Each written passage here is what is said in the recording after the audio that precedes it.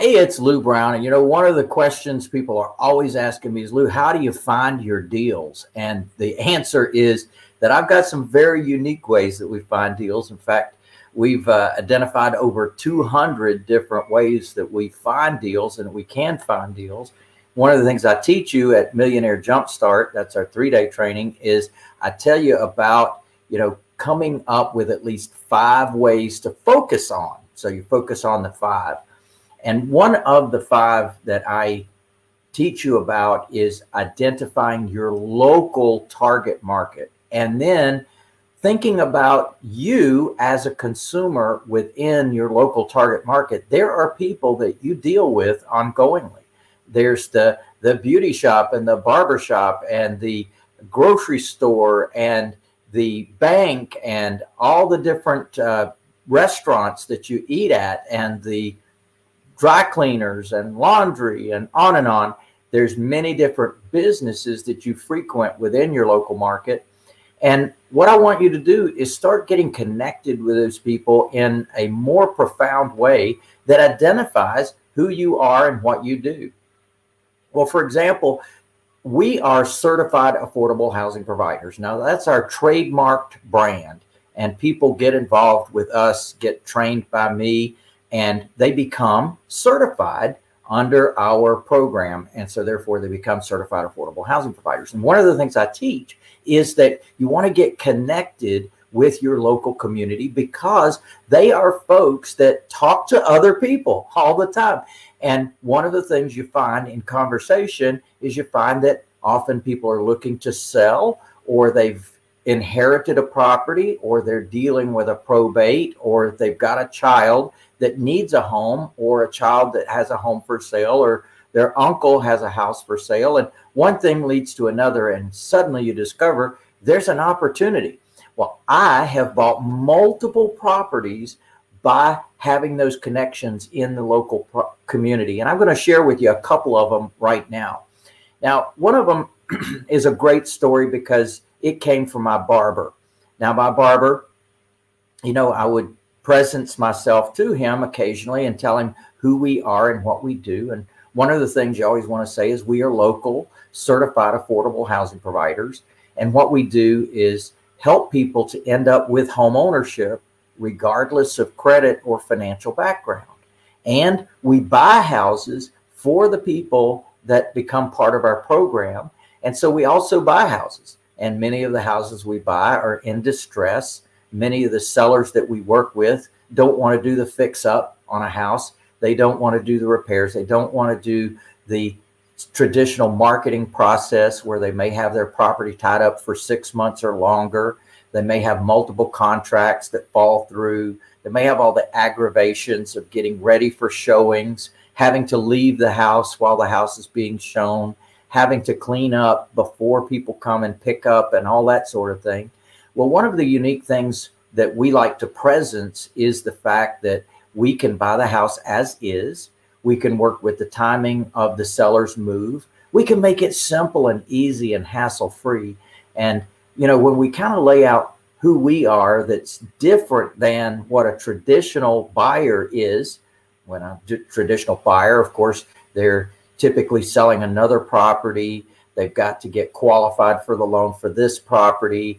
They have to have a contract on the other property in order to close on this property, and on and on. There's so many different issues that face a traditional buyer that do not face us. So also for a seller, it makes it much easier to work with us. So sure enough, I'm talking to my barber, and he says, well, I've got a lady that's actually retiring, and she's going to be moving to Florida. Would you be interested in looking at her house? I said, I absolutely would. So sure enough, he actually, because he knows her and he knows me, he makes the connection between the two of us. I go to the house and make my presentation to the lady. Now, we do some very unique things with how we do our business. So we go oozing credibility, literally oozing credibility. And there's a reason for that, because the offers that we make are sometimes very creative, and we want our sellers to feel comfort when they're hearing a creative offer. So one of the things we do is we always gift our seller a book, and it's called Doing Good While Doing Well. And when I go speak with the seller, I say, well, I just wanted to introduce myself. My name's Lou. I'm a certified affordable housing provider here locally. And one of the things we do is to help people end up with home ownership, regardless of credit or financial background. Now, I'm part of a nationwide network of affordable housing providers, and I brought you this book so you could get more familiar with, just who we are in local communities around the country and what we do for those local communities. So I wanted to gift this to you and just have you look at it. After we're done today, it's something just to presence who we are and what we do. How does that sound? And so, I'm getting feedback from them. And then now, one of the things I'm going to do with you today is I'm going to make a presentation. I always have learned that many times you have questions that you haven't asked and things that haven't been covered, and they come up later as a question. And I just want to go ahead and get all those questions out of the way. So I put together a presentation just to walk you through who we are, what we do, how we operate, and how we can help. And so then I get out my presentation, and this is our presentation kit. Now, this is something we make available to our licensees around the country, and we give them the opportunity. We give it to them on DVD so they can pull it up, or CD, pull it up, put the company name in, your name, your web address, etc. here, and that populates automatically on all the pages. So when I'm going through this with a seller, I also tell you to put the same thing on the back so that the seller knows exactly, what the seller is seeing at any given time, so that you can go through the process, who we are, what we do, how we operate, how we can help, how we're different than other companies out there, the types of offers we can make, what it typically costs to sell a property. So we're educating throughout the process how we benefit. Here's some people we've worked with in the past. Here's what they said. So we're going through these testimonials. We're going through this entire process, types of offers we can make. See, we're educating the seller on what we need in order to make that offer. And then we get down to what we call our cost to sell worksheet. Now, this is the most powerful invention I've ever created. And this is really an educational tool to help the seller in learning what it costs us to sell their home. And in turn, the sellers are learning what it would cost them to sell their home as well, because often the sellers really have not been educated in the process, and their real estate agent hasn't really told them all the different things that they're going to have to be prepared for that are going to come off of the bottom line at the time that they sell the property. So we're letting them know that we're going to have some costs in the sales process when we do it, and we get down to a bottom line offer. And if that bottom line works for them, then we're done. We're buying that property. Why? Because we've already allowed for our cost of funds, our cost of purchasing that property with hard money financing right in our offer. So that's a great thing. And if that works, then we're buying that property at a really nice discount, because we're not going to have all these costs to sell. And the reason I say that is because another part of what I teach is to already have your customer in place, already know what their down payment will be, already know what they can afford on a monthly basis. But that's not always true. And your buyer may not like this particular property. So we already know that we may have a cost to sell in this process, whether it be now or whether it be later. So we're allowing for understanding that in the process.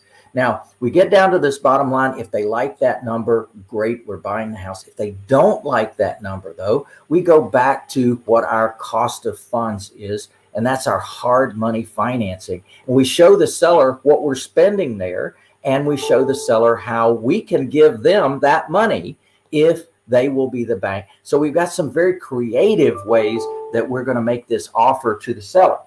Now, the story I wanted to tell you is my barber connected me up with this lady that was planning to retire. She had some land in Florida that had been given to her. She had inherited it from her husband's family. Her husband had passed away, and in that house that she was selling, she had a lot of memories there. She didn't want to stay there in retirement. She wanted to move to Florida, build a house on this property. Well, sure enough, she had some funds to actually go ahead and get started on that property in Florida. And this was kind of like the last leg of the process, because that house was almost finished and she had to sell this house. Well, she had a couple of options. She could sell this with a real estate agent, but the house needed repairs. It needed updating. She had lived there for years. She had dogs. She was a smoker. You know, there's just a lot of things that would need to be addressed if that house was going to sell for retail. So we came in, and I definitely went through that process that I just went through with you, got down to a final bottom line number. And she said, I was expecting a lot more for the property. Well, we started out $195,000 as the after repaired value, the asking price, because she knew what the numbers were in the neighborhood. I had done the comps. I agreed with her numbers. And so therefore we started out to 195.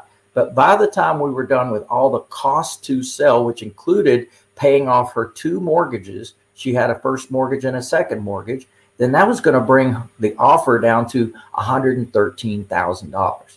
Well, she didn't like that offer. That was the cash offer. And so I then said, well, you see these numbers up here? This is what it costs us to be able to obtain funding to buy it for all cash. But what we could do is take over your existing financing, and I could actually increase my offer to you. So sure enough, I laid the whole thing out for her, and we were able to buy that property.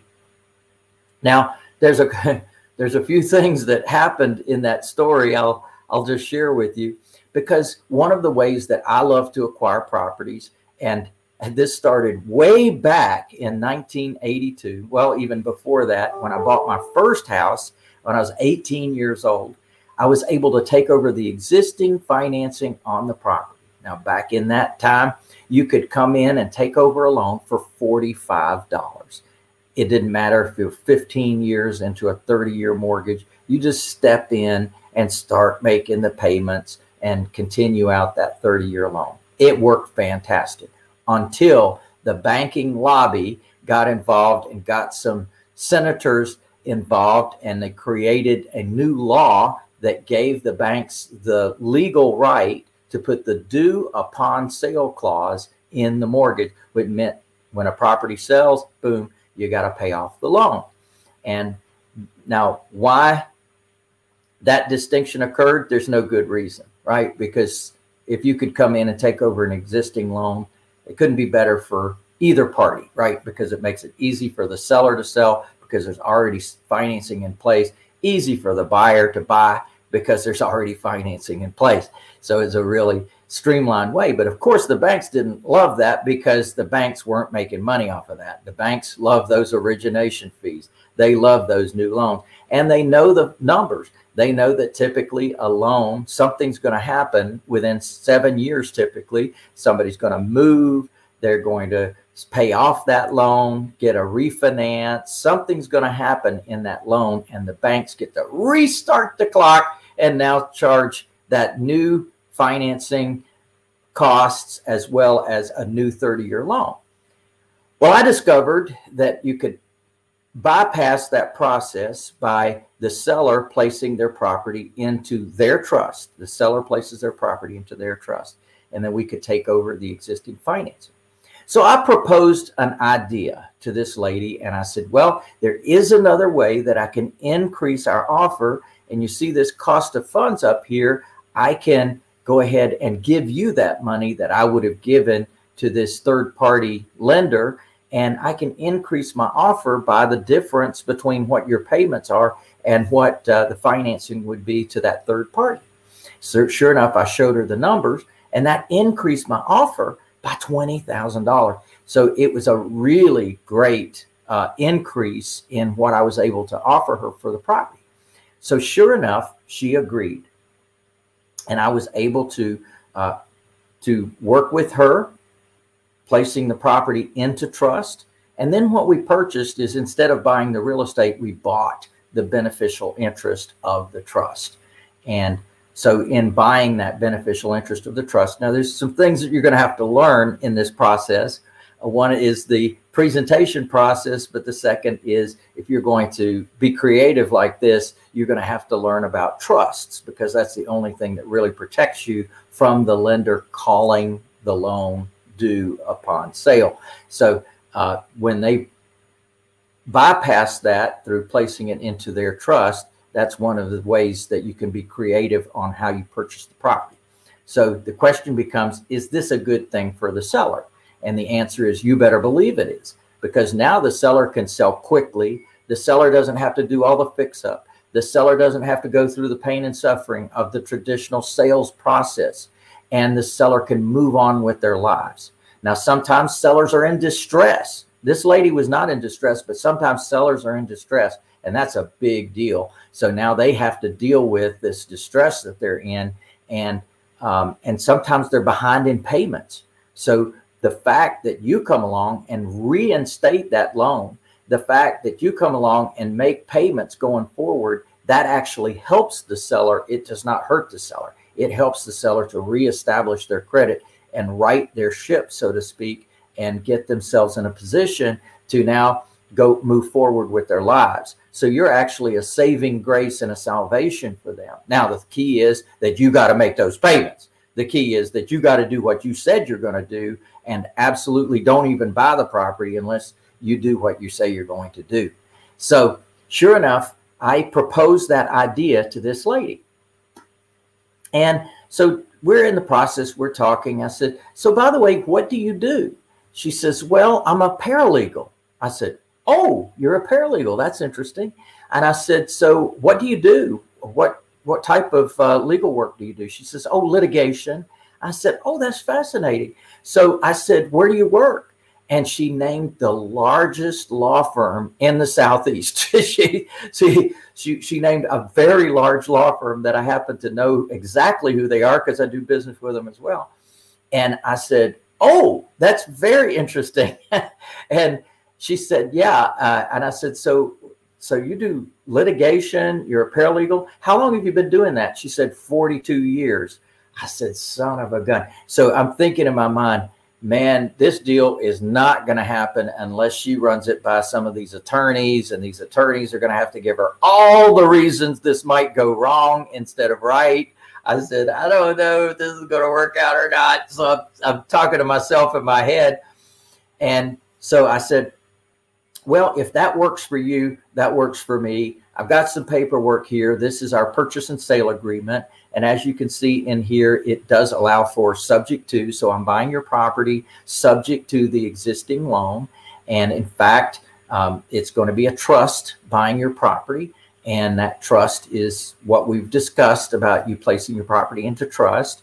And we'll be able to take over the beneficial interest of the trust once you place it into the trust. And that's the way that we can bypass the due upon sale clause in your mortgage. Does that work for you? And she says, well, let me study this. Let me see if I agree with this. So I went through the terms of the agreement, and she said, yeah, I like this. So she signs the contract. She signs the purchase and sale agreement. And I said, great. All right. Well, she didn't say the words, I need to take this, I need to run this by the attorneys. She didn't say anything like that. I'm thinking, okay, she's a smart cookie. She's been a paralegal for 42 years. She knows what she's looking at. So I said, that sounds pretty good. And she knows what the risks would be. So she doesn't really need to run it by any attorneys. So we go about preparing the paperwork and doing the things, getting the title work done. And we checked out the title. Everything was fine. And she didn't have one loan. She had two loans. She had gotten some additional financing along the way. And now she was making payments on that one. Well, I saw the opportunity. Why pay off that second mortgage if I could take over that existing financing? That was that much more cash that didn't have to be raised on the deal. So sure enough, went through, did exactly that, discovered that sure enough, we could take over not the first mortgage, but the second mortgage as well. And So that's exactly the way I laid out the offer. She signed off on that, and then we did the paperwork and purchased that property. And she is a happy, happy, happy, happy camper. I even told her, I said, now, if you want to take your toothbrush and leave everything else, we'll take care of it. And that's one of my favorite sayings to a seller, you know, because they're thinking of the burden of dealing with everything in and around the house, getting it ready, taking everything, throwing things away, all of that stuff. And I says to her, you can do whatever you'd like to do. I'll do the rest. Well, she was on board with that one, baby. She was absolutely on board. And she, she took what she wanted and she left the rest. Well, what did I do? I now offered that to one of our Path to Home Ownership clients. And sure enough, that client came along and I said, well, now there's one of those massage beds up here. I think one of the controls doesn't work, but maybe you can do something with this. And I said, and then there's this sofa down here, and there's this chair, and there's couch, and there's these tables, and so on.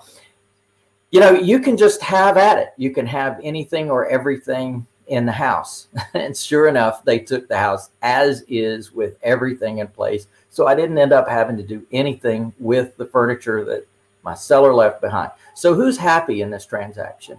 The answer is everybody. Everybody wins, right? The seller wins because she was able to move on with her life. She didn't have to deal with the traditional selling process. She didn't have to deal with a listing. She didn't have to show it to anybody except me. We made a deal that worked for her. She was happy with it. I was happy with it. And everything's been fantastic ever since then. So there's an example of, I would never have met her. She would have never met me if it had not been for that barber, my relationship with that barber, and sharing that particular story with that barber. And the fact that we can do many things. So him understanding who we are and what we do is the reason that he was able to bring this to the table. Now, what did he get out of this transaction? Well, typically I only offer, if somebody's just going to give me a lead, I give them $250.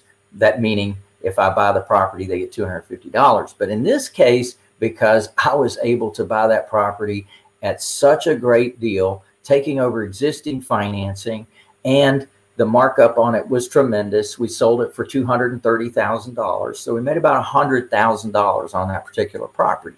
Now imagine a deal that never made it to the market. Nobody else ever saw it.